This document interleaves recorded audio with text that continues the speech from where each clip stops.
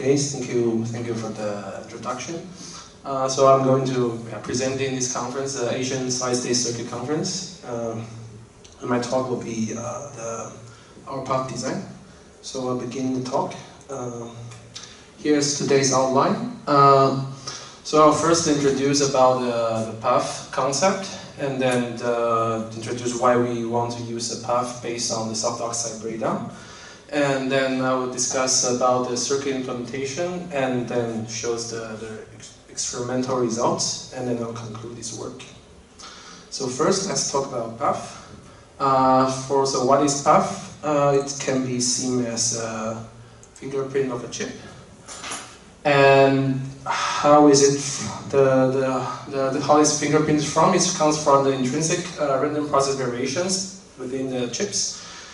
And it can be implemented in various ways, and it have a lot of applications.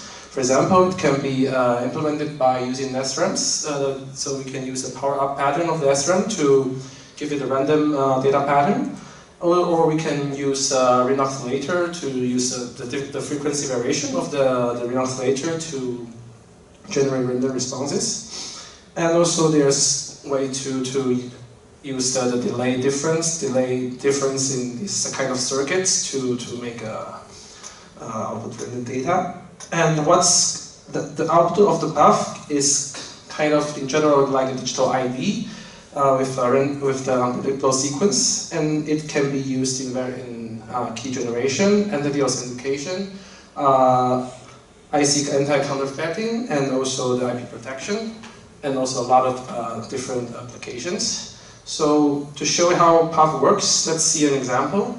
Let's see an example of path-based key generation. And here our targets, for example, here we want 128 bits of AES key.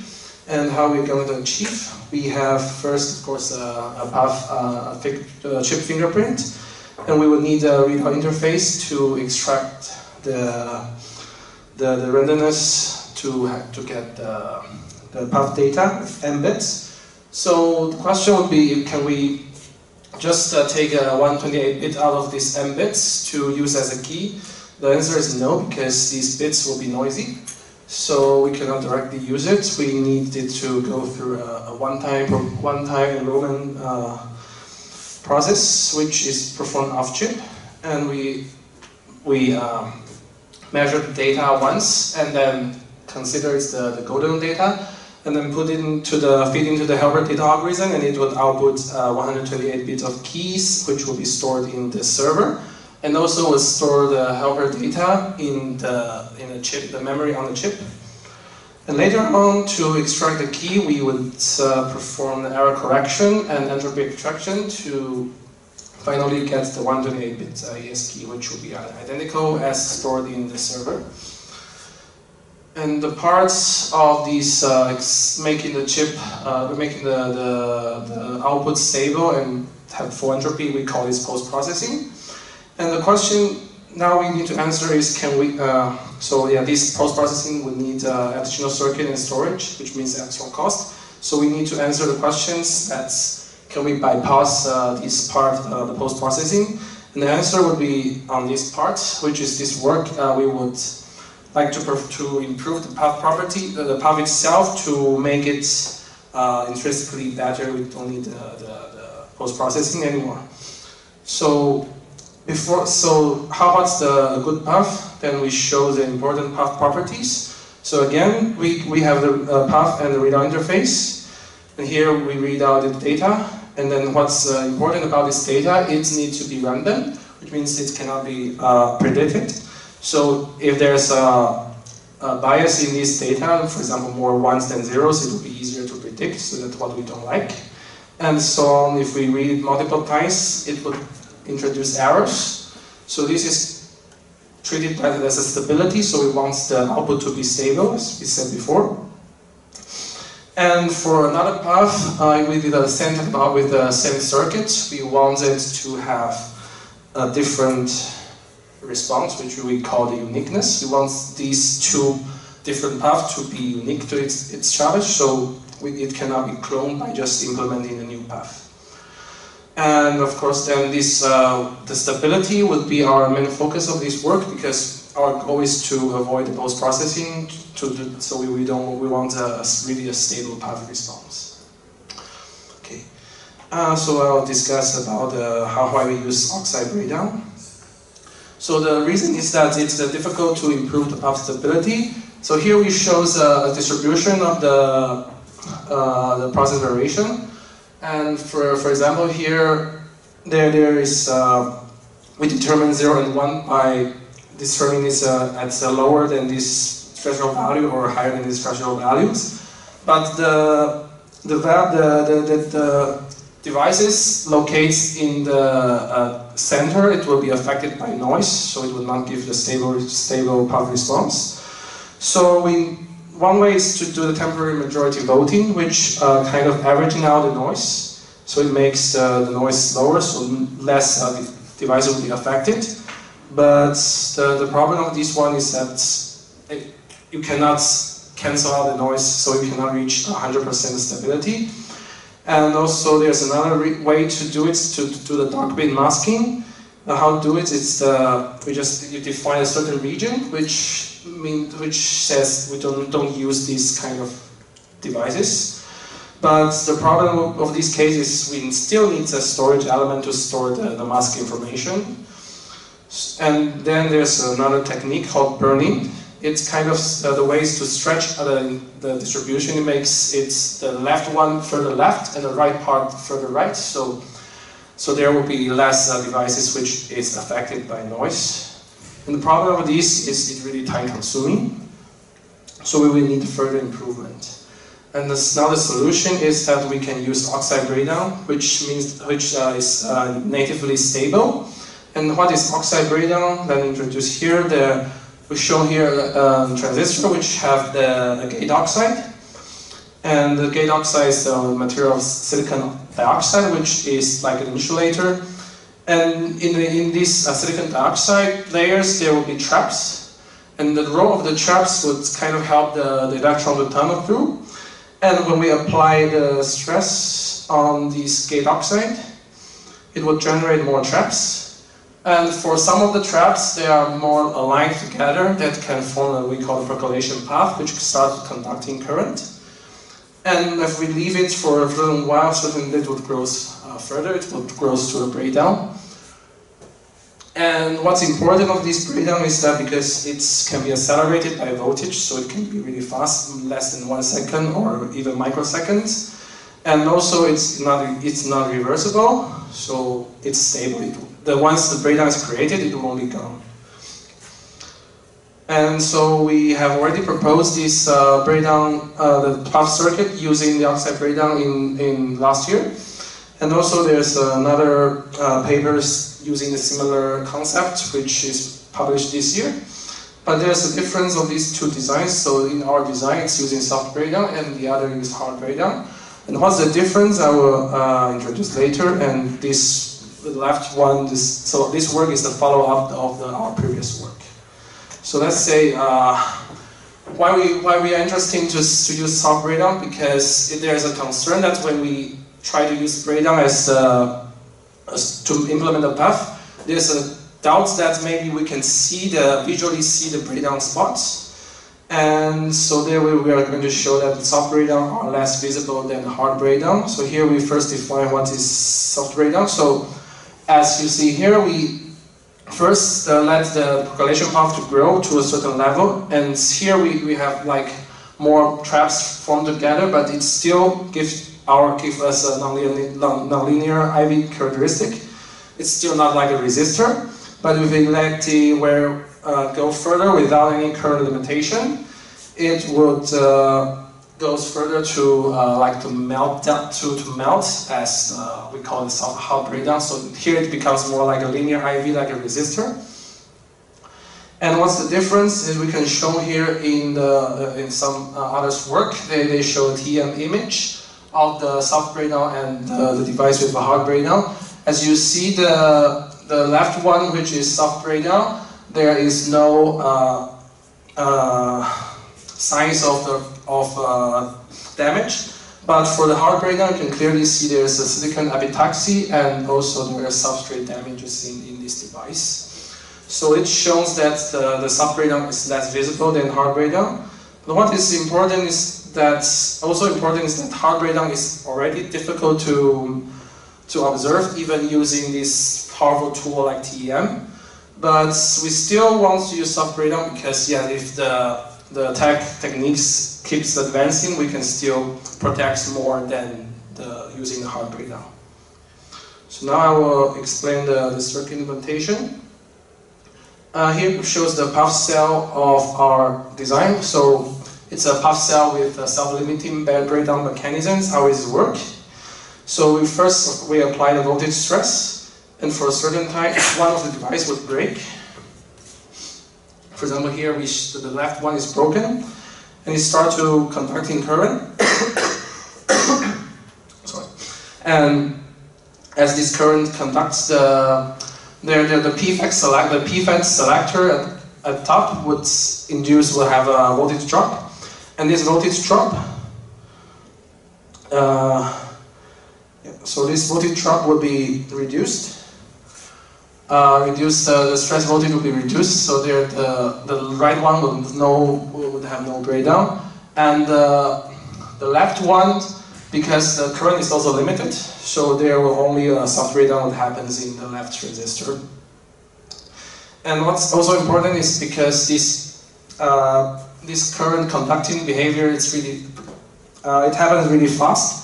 So there's the overlap, the time period is really low, so there's really low probability to have the true breakdown to happen in the same time.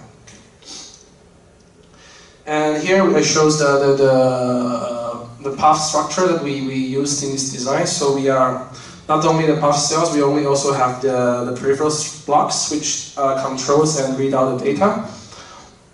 And the dimension of the puff cell is designed to the minimum size. Yes, you see here. And here the bottom places are the important elements, which are the sense amplifier-based readout interface, which would help us to detect the breakdown current and to convert it to the digital data.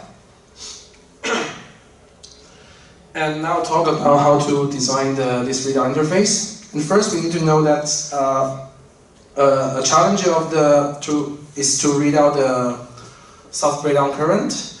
And here illustrated how we're going to begin. So for these cases, we would have two cases. One of the device will broke, and we will have breakdown current. And also in the other side, we still have some leakage current because these devices are really small. So there's the oxide really thin, so there will be some leakage current as well.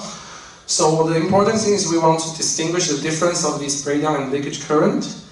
And the real case, how this current looks like.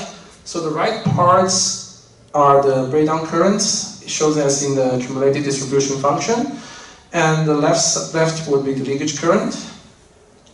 And what's important here is that you see the breakdown current is low, that can be down to nanoamps. And also there is a huge voltage dependence. So this is in log scale, so it means that the currents are actually following an exponential voltage dependence. And also it's widely distributed. There's almost 30 times difference between cells.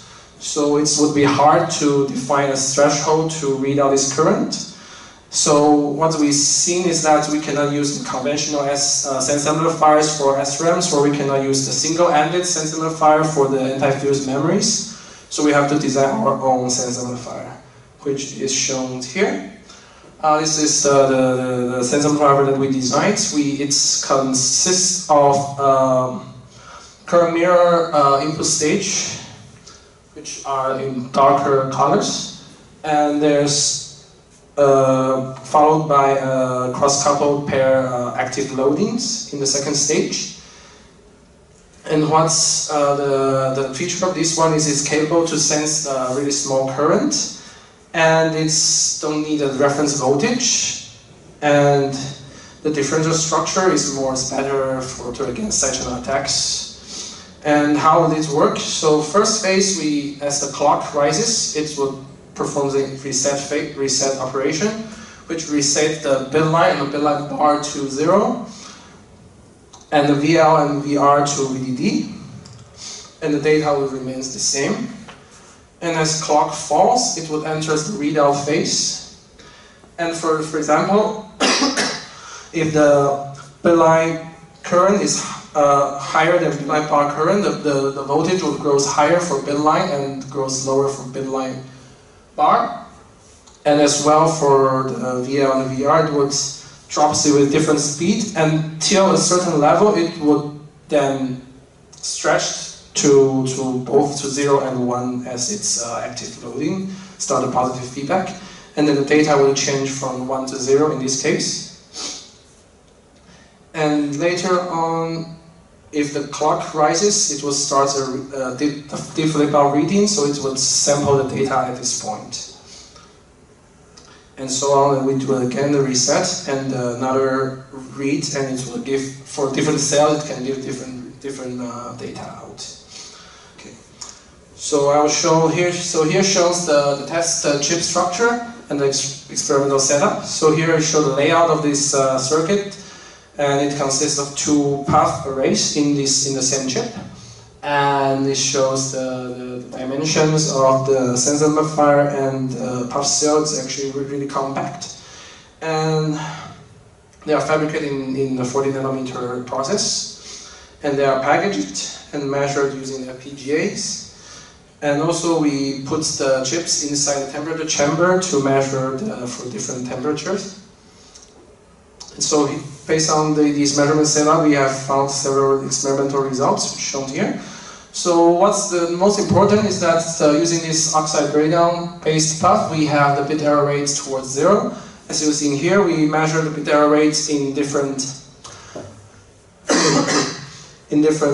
operation voltages, and the bit error rate is approach 0 for up down to 0.8 volt. And if we go further lower, because the current really decreases too much, then it starts to have some errors. And unstable bits means the bits that gives you an error in all these measurements, which is also really small. It's also 0 for these cases. And what's also important is that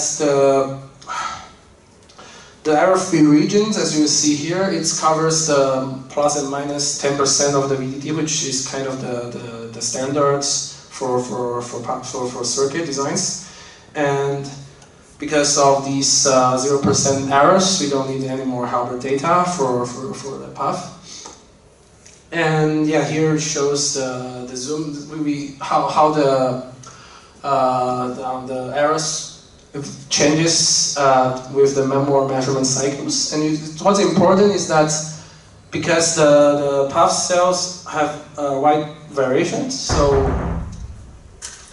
so as you see, for some bits, that doesn't show the unstable behavior until more than 1,000 cycles. So actually the cells are quite different, quite some variations between them. Okay. And also there's a good stability against temperature variation. As we've seen here, for VDD equals to 0.9 volt, the nominal ones, the errors occurs only at 160 degrees Celsius. Which is a really nice result.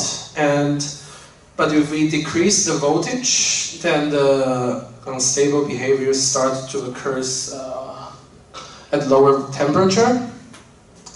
So the paths are a bit more sensitive to the temperature at lower VDD, which is reasonable because the current level is much lower. And in general, the stability is better at lower temperature, as we see.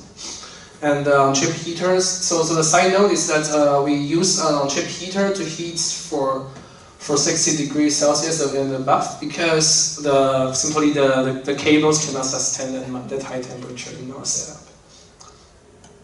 So what we observed is that this thermal stability is actually degraded by the sensor amplifier, because in our previous work we already measured in different temperatures. And we've seen the the stability actually doesn't change for different temperature because there's no bit flipping observed for different for elevated temperatures, and also the readout window doesn't shrink. It actually grows a bit higher in higher temperature. So we think that the pulse cell is not really sensitive to temperature. So that's why we then simulate the sense amplifier. So here shows first simulation on 25 the room temperature, and it gives the correct readout of the data of 1, I think. But if we increase the simulated temperature, we put it to 125 degrees Celsius, and then as you see here, the VL and the BER actually goes towards the different direction as the room temperature. So we have the incorrect switching caused by noise because at this point these two values are too close to each other.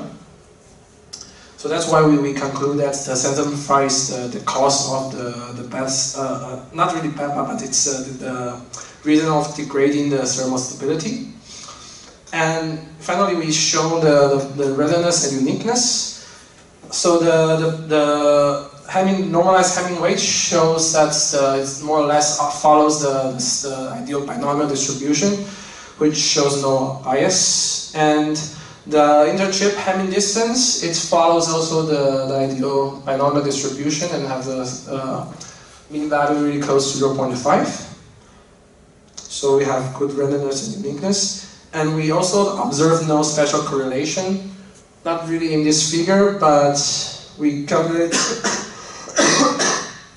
the autocorrelation function, which shows sorry.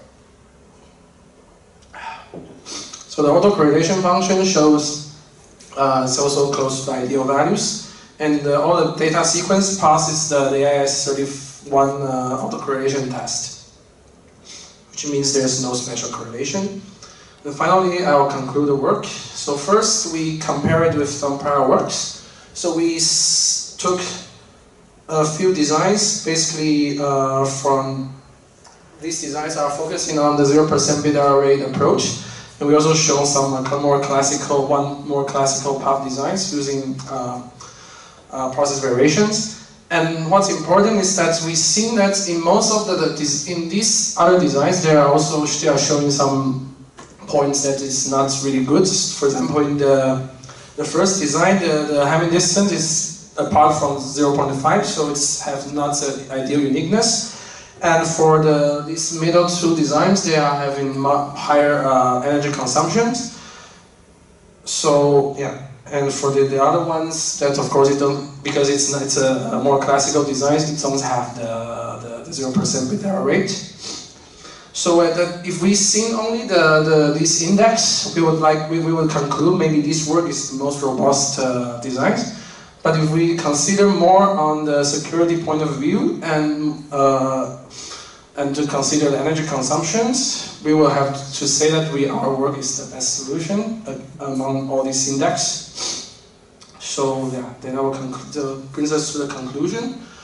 So we have demonstrated a highly stable path using soft breakdown in CMOS, and soft breakdown has a narrower operating range rather than hard breakdown, but it's more power efficient and it's more immune to invasive attacks.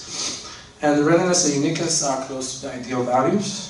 So yeah, so it's the end of the talk, and I would like to thank Arthur and Bohan to help me on the measurement setups, and I'm really happy. Yeah, it's glad for your help. And thanks for your attention, and I would happy to answer any questions.